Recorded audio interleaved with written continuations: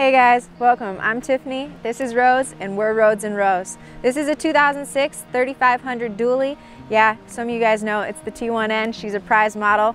We just hit 150K, so she's still young. We got a lot of miles left on her, and I can't wait to share all those adventures with you. But until then, let's check out the van.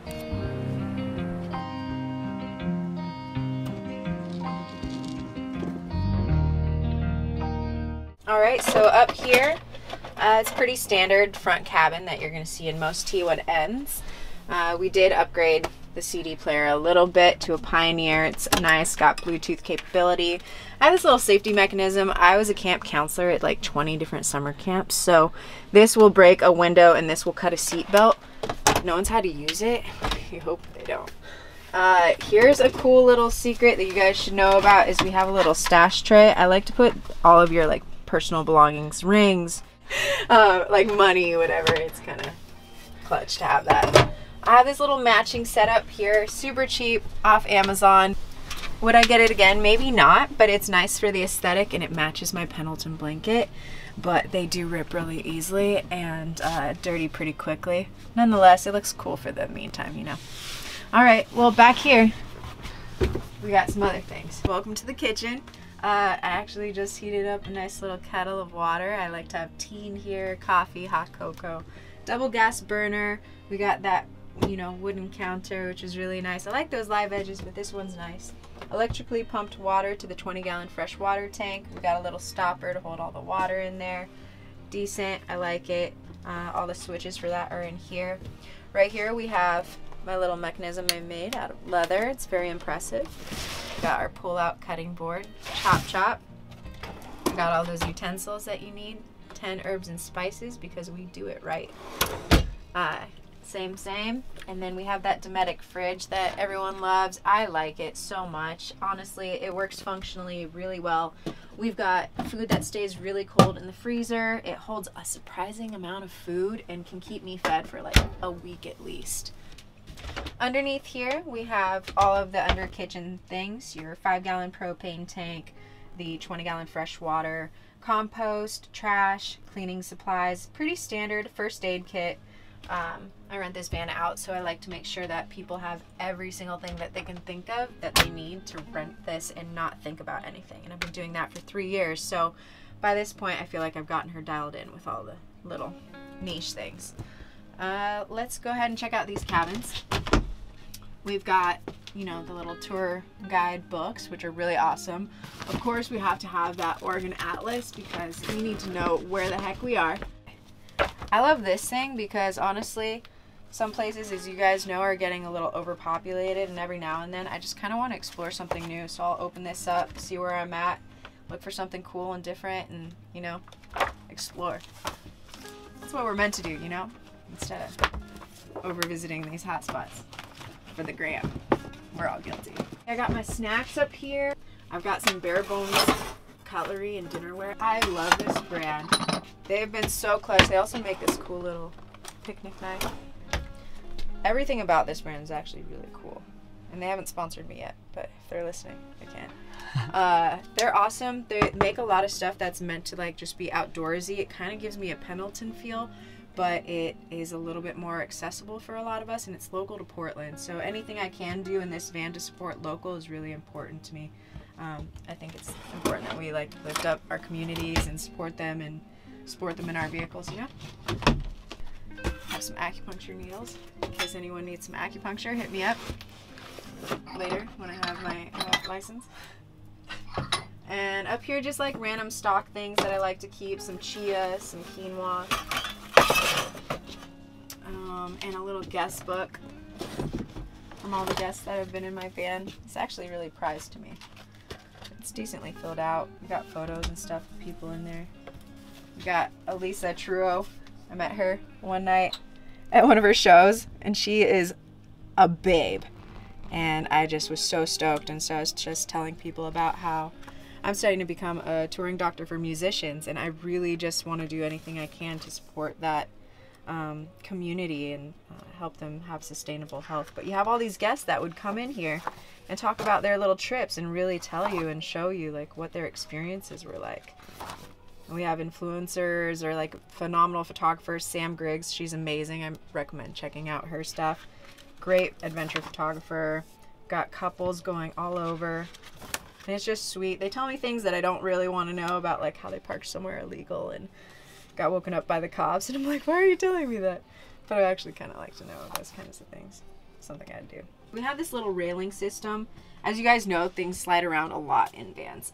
And that's definitely a place where things do. So I've got the double-sided 3M tape to hold things in place. I got this little fake planter so it can spice up the spot. I even have my soap taped onto this so that way it doesn't slide around. But I like it. It's functional. It looks aesthetically pleasing. And then when I'm actually living in it, I'll put all of the little things I'm using a lot more often right there. So we got a lot going on with the fabric department over here. We have this little macrame dealie. I like it because it covers up my blackout curtain that I have.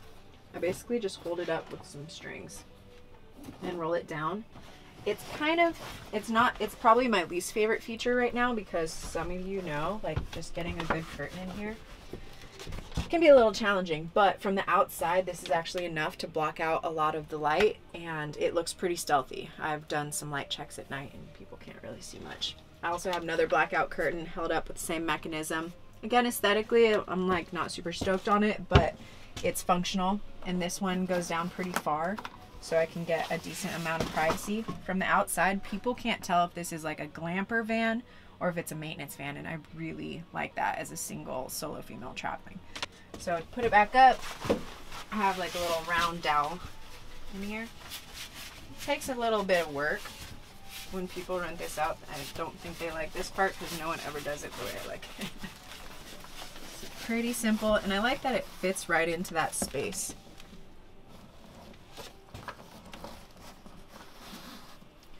One little tie will do. Okay. I got these curtains. I used to work at Disneyland, so I pay attention to little details, and I want people to feel like, you know, there's somewhere different in here. I've got the little leather latches right here with little buttons. Pull that out. And I like this because it gives me just enough privacy to where people can't really see what's going on inside, but I can see what's going on outside, and it doubles as a bug net.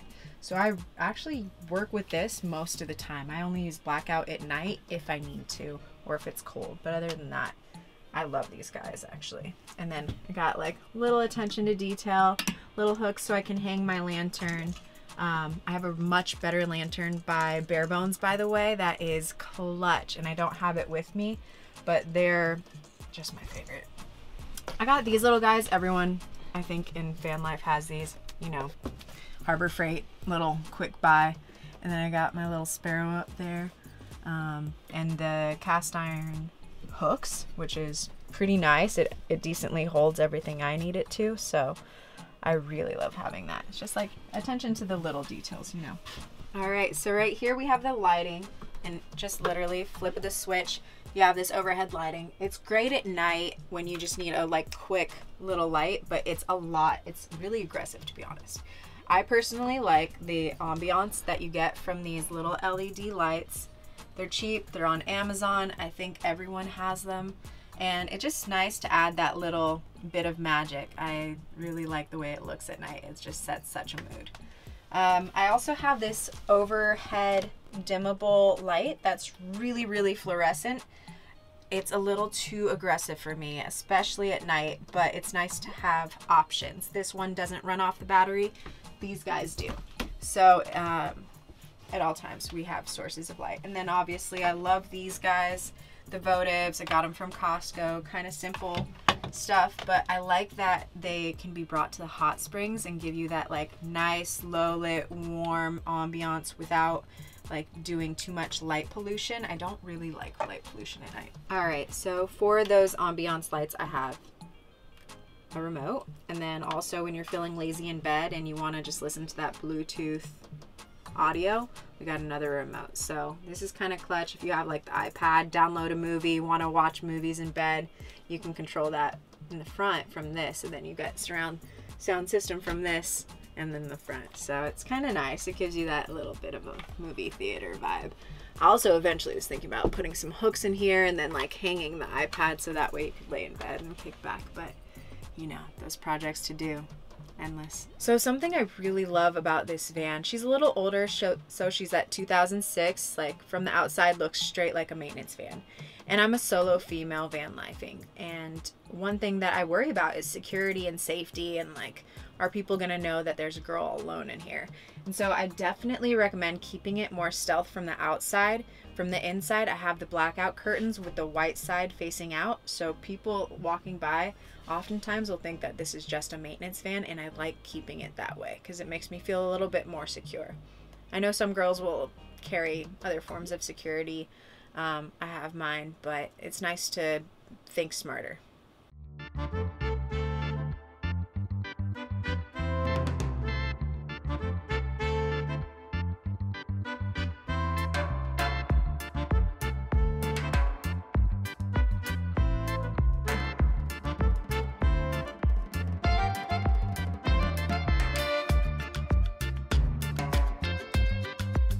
One cool thing about this van is I got it registered as an RV, and one of the things you have to have is a ventilation system, and luckily we have that.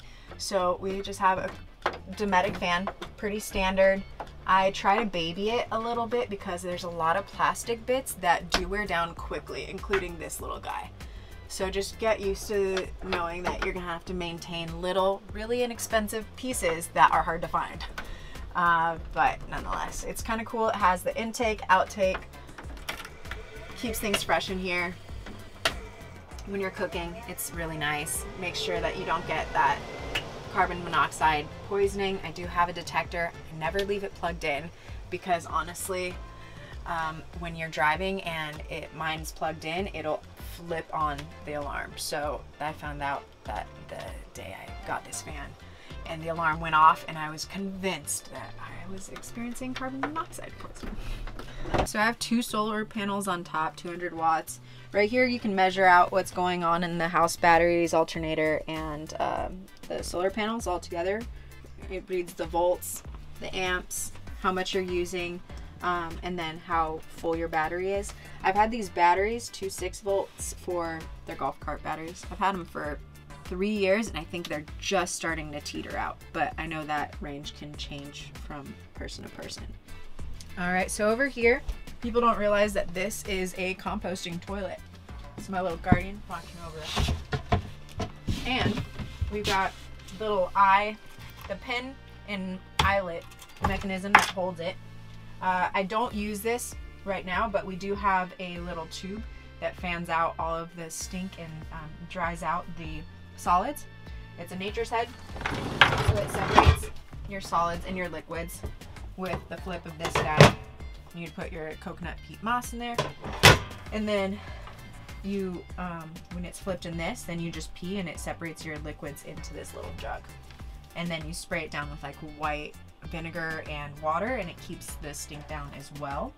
And then for when I'm going out in nature, of course, we got, you know, if you need to do that. But yeah, so that's kind of cool. I like it. It is slightly discreet. We have a joke called pooping or reading, because I don't think anyone from out there really knows what I'm doing, and I bank on that probably more often than I should. But if you need a little privacy, I got that. I don't know.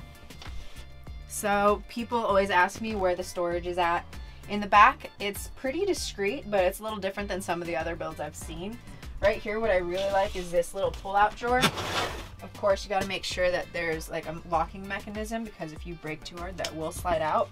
But this thing fully pulls out, and we definitely can put a lot of your day gear, your bed gear, whatever it is. I put right in here. It's quick, easy access. And then we have this 14-inch platform that's raised. This is pretty much where I put all of my stuff. I have tire chains, the camping chair, I have insulation from Overland. What are they called? Overland. Overland Van Project. Yeah, Overland Van Project. I have some of those window insulators. But it's pretty nice. I got my little shoe bin, and then like part of the 20-gallon freshwater tanks underneath there, and it goes all the way through to the back. So that's kind of where my garage space is.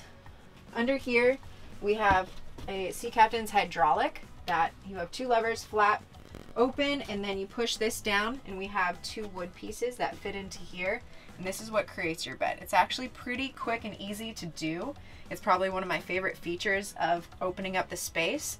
We've had some van life gatherings where I've had like probably 8 people sat here and then like 3 to 5 people here, and we like totally had a little soiree, and it was super sick because you have that like sound system and the seating, so it has a lot of capacity for such a small space, and I really love that.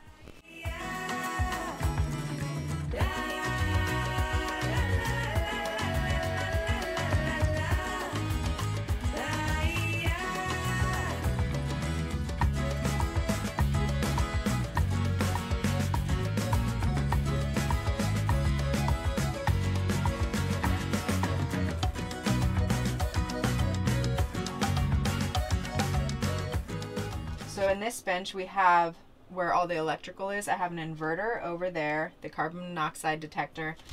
What's cool is we do have that inverter that connects to these outlets that I have. There's 2 plugs underneath the sink and then 2 on this little wall. So if you need to charge up the laptop or camera batteries, whatever it is. Sometimes I'll even use it like when I'm at a festival and I need to glamp up a little bit. It's a luxury to have for sure. Hey guys, so this is Mello. He's a good boy, and he's gotten pretty used to the van life. He has a sister that has been my like tour cat for a minute, Any Day Meow, and they tolerate it pretty well. The question I get most about being in a van with cats, and I do travel with 2 of them, is where do they poop? And I honestly just use the passenger door step, and I make a little box for them there.